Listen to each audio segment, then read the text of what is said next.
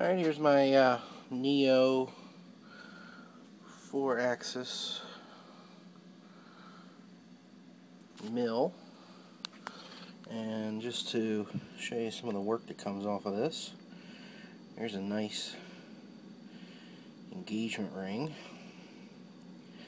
This one was cut 3-sided index to go here, here, and here.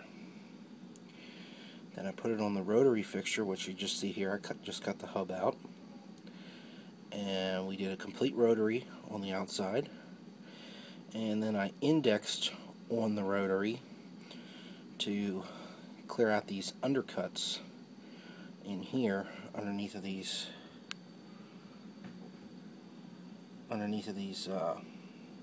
pave strips. It's getting a little bezel set diamond there in the center, round baguettes channel set in the shank.